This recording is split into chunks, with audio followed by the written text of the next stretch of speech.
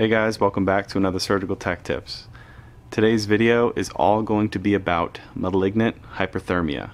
It's a scary situation that can happen in the OR if you have an MH patient on the table.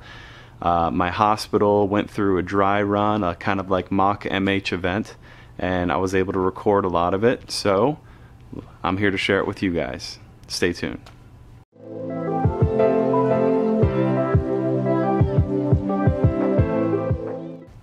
First things first, what is malignant hyperthermia? MH is a rare inherited musculoskeletal syndrome that presents as a hypermetabolic reaction triggered by the exposure to certain anesthetic gases. These are all anesthetic gases that are used in general anesthesia cases in the OR, like desflurane, enflurane, halothane, sevoflurane, and it also can be related to the depolarizing muscle relaxant succinylcholine.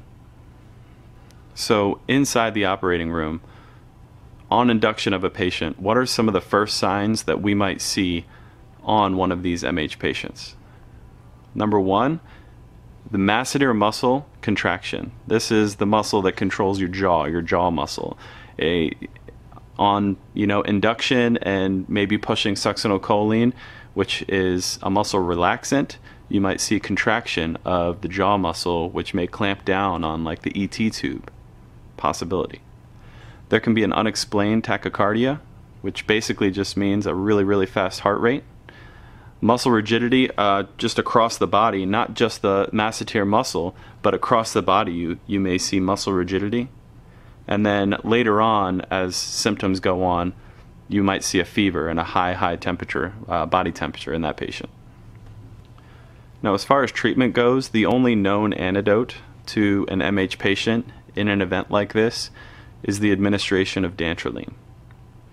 Stopping all triggering agents, which could be all the anesthetic gases that they're using or succinylcholine muscle relaxants, and any supportive therapy to help reverse the hyperthermia, the acidosis, and possibly organ dysfunction that may be happening as a result of this MH event.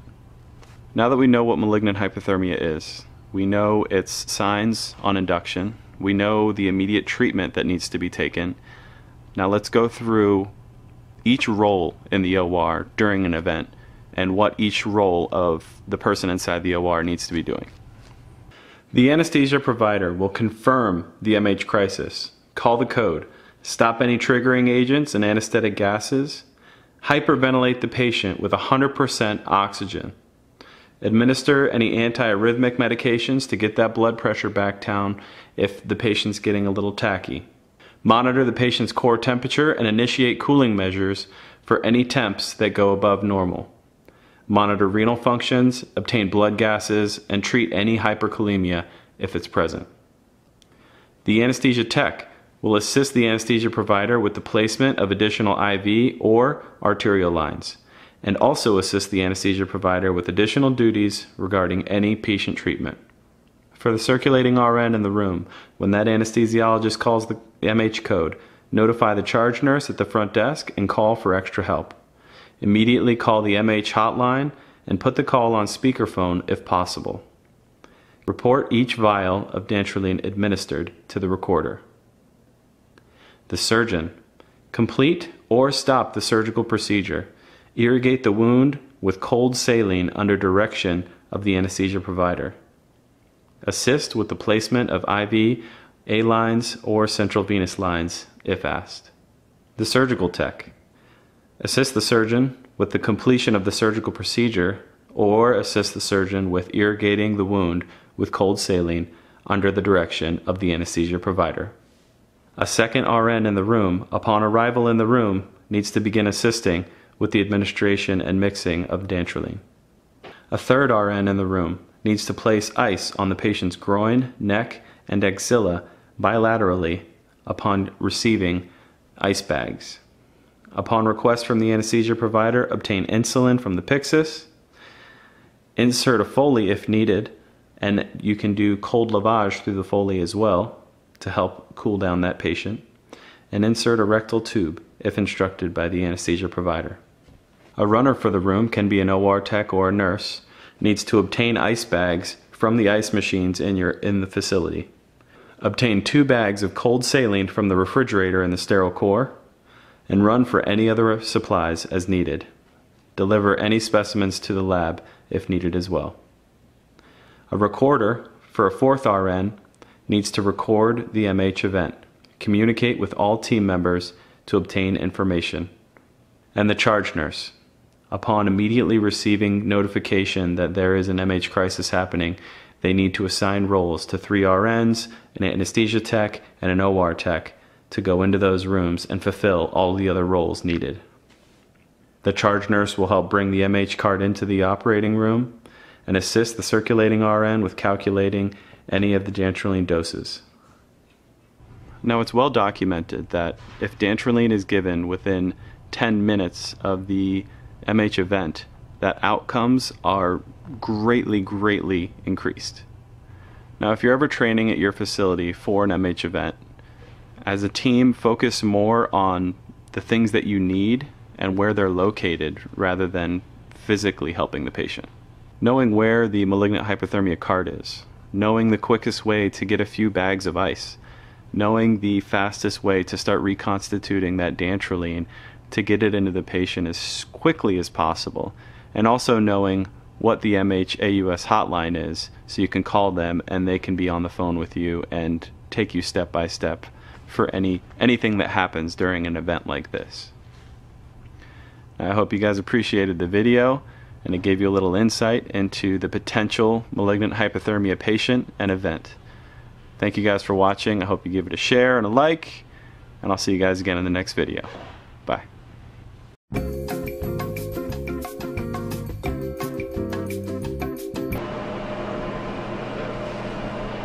Something funny about this patient. My monitors are just going crazy.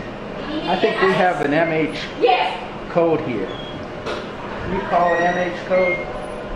Yes. We need some help. All right, first, can you stop the surgery as soon as you can? We need to treat this patient. We need help in room 7. Our patient's having malignant hyperthermia crisis. All right. Marissa, would you get the MH cart and go to 7, please? All right, got it.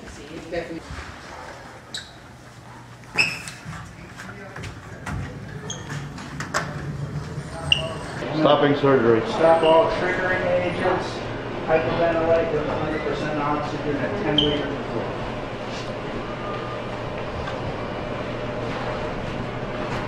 Hi, what are you doing?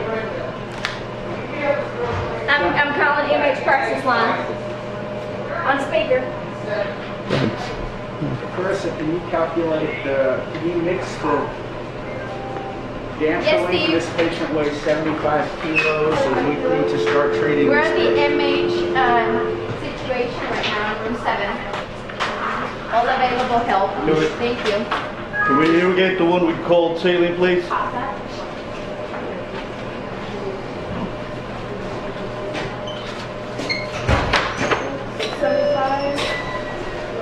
Tim, can you give me a hand starting that? One vial. This patient. And you mix.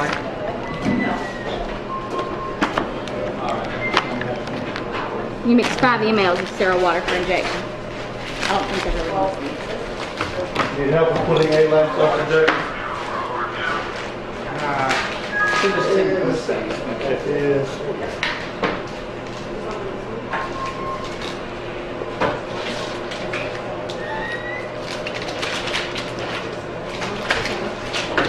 Tracy, you need help? Cold saline.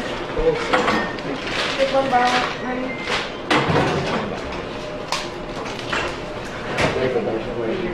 75. 6. We're irrigating with cold saline. We have the MH. They're on hotline. They're on the phone. We're on speakerphone, so everybody can talk.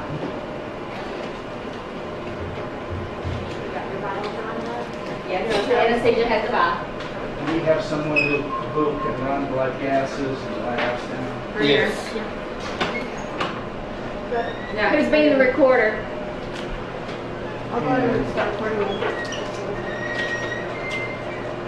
How about, I don't see the saline. We got the saline. I already given the anesthesia. 2 bags.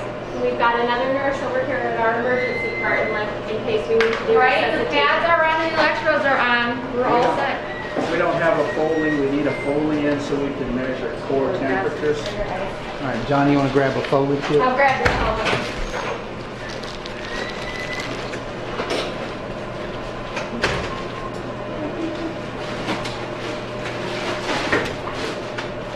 At the ice bucket jar.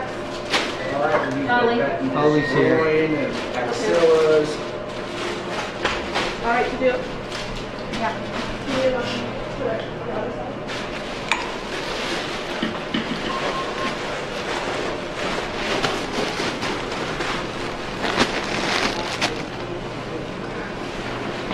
We got to use those.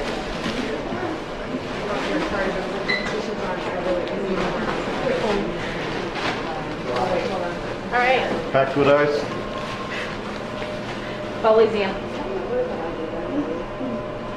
We have the CO2 Hold that. charcoal absorbers on our MH car. Yes, absorber masks.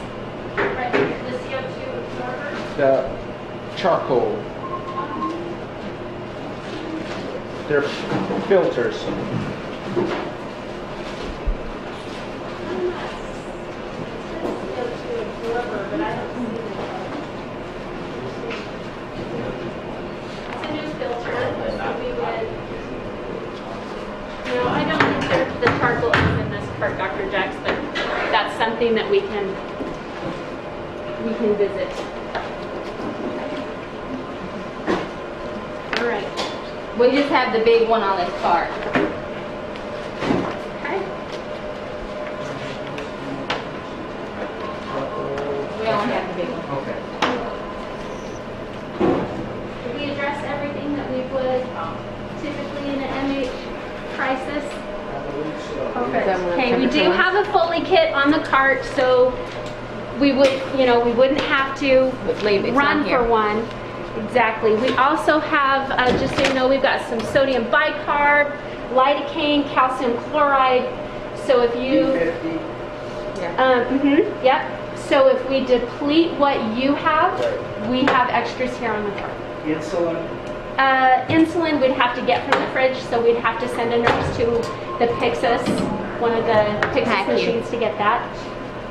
We have antiarrhythmics, lidocaine, amiodarone. We have lidocaine, amiodarone, We have furosemide. Calcium. we have calcium, sodium bicarb. Dextrose. So that would be another one that we would need to. So, okay. Great job, you guys.